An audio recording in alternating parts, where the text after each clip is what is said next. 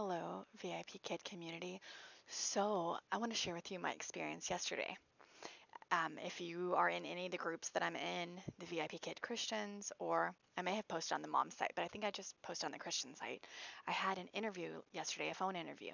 Now, I don't want to quit VIPKid ever, really, but I was thinking about continuing my education and getting my teaching certificate at least getting my teaching certificate.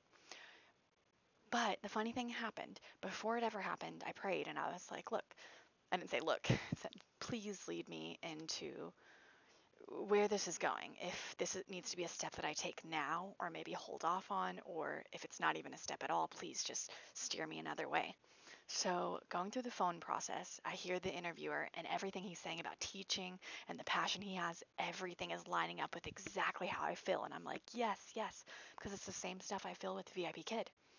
But then when the actual interview took place and then the explanation afterwards of everything that I would need to do took place, then I started like shrinking in my chair and I was like, "Oh my, the time that would be taken away from my children right now at this moment. My children are only 2 year I have a 2-year old and then I have 3-year-old twins that are about to be 4.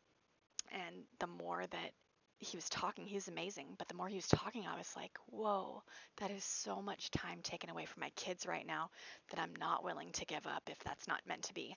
And so the more and more and the more questions I asked and the more I received, I was so interested in the aspect of teaching, but the actual the actual schedule, I was like, I can't, not right now. That's not, I have a strong feeling that's not what I'm supposed to be doing right now. So I told him thank you, and I asked him what are my next steps if I want to hold off. And he even told me, he said completely understand and that I could continue next year and come back next year.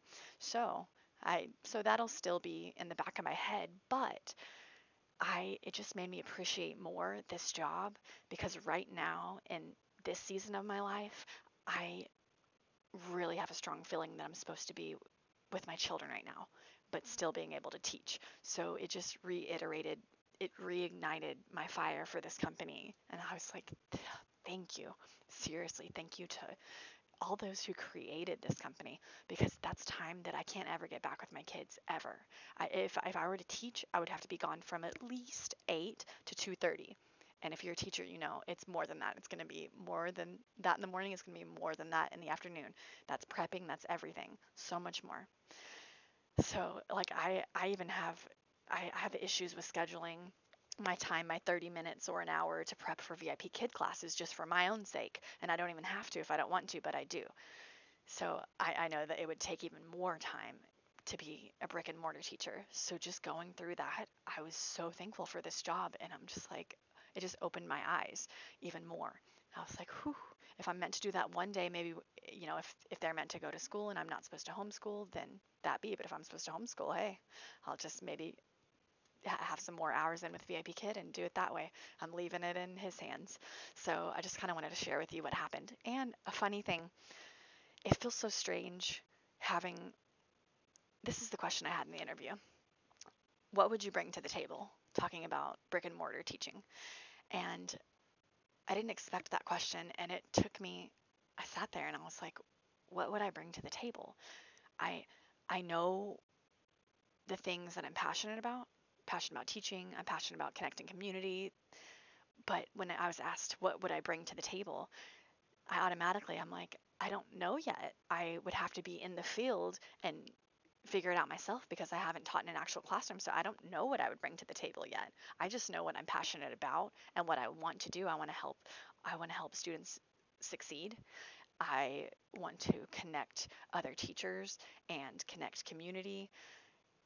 But when I was asked what would I bring to the table, it just really threw me off. I was like, I'm not sure yet. I don't know. So it's just funny how different questions in interviews can really throw you off and get you thinking because I didn't feel comfortable talking about myself, like how great I would be because I even told him, I said, I have learning to do because I do from actual teachers if I was going to teach in a brick and mortar school. So I don't want to come in and say, hey, I could do this, this, and that because I don't know if I can and I have to learn still. So So that just really threw me off. So let me know below if you're a brick and mortar teacher, and you're with VIP Kid, you're doing both. And if you think you balance it really well, let me know your tips, because in the future, if my kids go to a brick and mortar school, I'd like to know maybe what I'm getting into before I even get into a residency to become a teacher. Happy teaching.